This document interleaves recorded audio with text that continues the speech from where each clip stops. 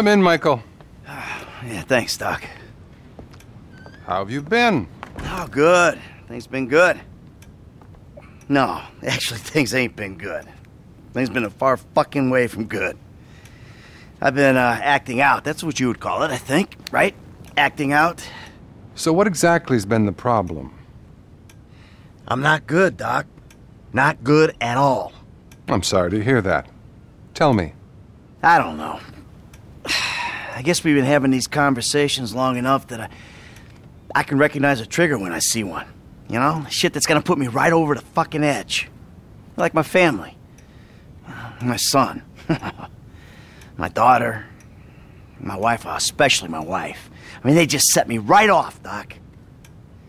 You know, there's been this episode. You know, actually it was a culmination of a series of episodes.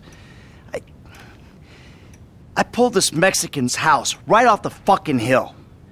I mean, I think I'm back in it, Doc. I'm back into life. I mean, I gotta make some money, and there's only a couple ways I know how to do it.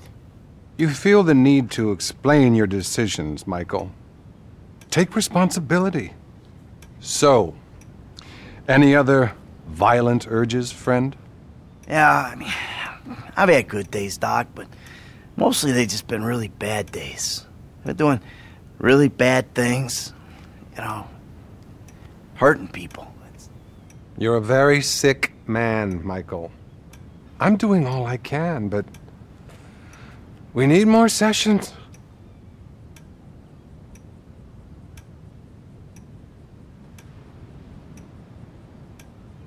Any input? I really just want to be happy, Doc. Is that so bad? Okay. And what about your sexual behaviors? I've been a really good boy, Doc. Really good. Not one problem. I'm glad to hear that. Really glad. Keep working it. This is great. I just ain't myself right now, Doc. Not since my life went crazy. You're plainly addicted to chaos. Well, I'm not sure that's true, Doc. I'm not exactly enjoying myself here. Now, what I'm addicted to is not getting killed. But for some reason, I keep getting my ass into situations where getting killed is a little hard to avoid. What about the people you kill? Well, yeah, but that's not for fun. Are you sure? What exactly are you asking, Doc?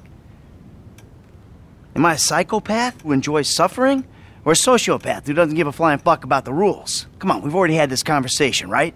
I'm neither. I'm just a fat, washed-up jock who can't get his head around the fact that his high school football career didn't play out the way that he planned.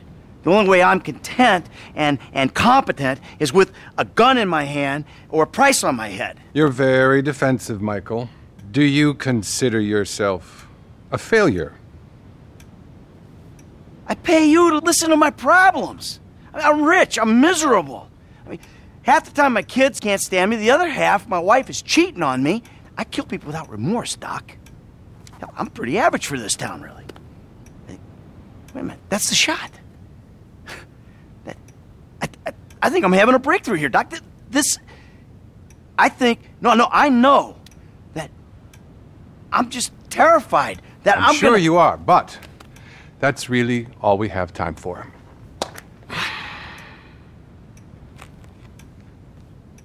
See you next time. Okay.